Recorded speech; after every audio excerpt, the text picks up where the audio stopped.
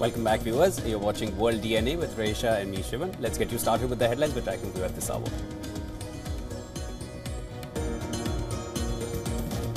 Netanyahu says, and I'm quoting here, a tragic mistake was made in Israeli strike in southern Gaza's Rafah that set ablaze camp housing displaced Palestinians and reportedly killed at least 45.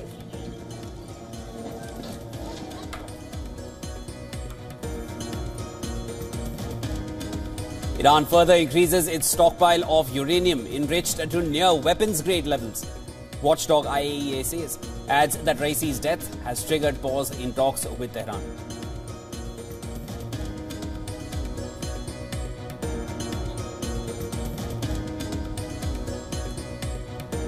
Russia to build small nuclear power plant in Uzbekistan, first such plant in post-Soviet Central Asia, says Uzbek president after meeting with the Russian President Vladimir Putin.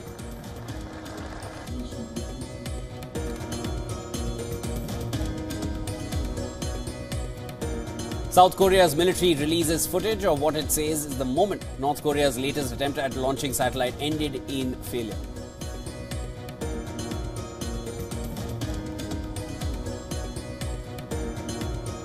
Papua New Guinea evacuates 7,900 as fears of new landslide grow.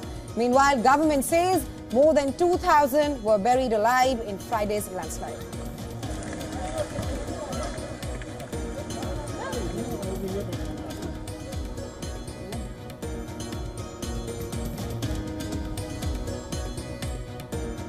Bangladesh Prime Minister Sheikh Hasina makes explosive revelation, claims she was offered hassle-free re-election in the January 7th polls if she allowed a foreign country to build an airbase inside Bangladeshi territory.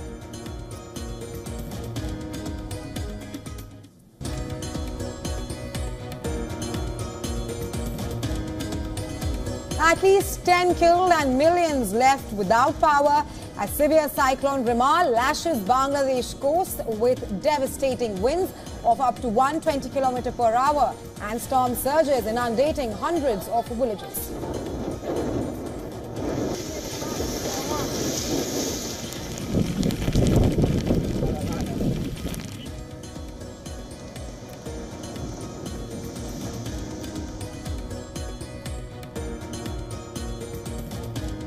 Mercury soars in northern India. Number of heatstroke patients in the state of Rajasthan climbed to 3,622 amid intense heat wave.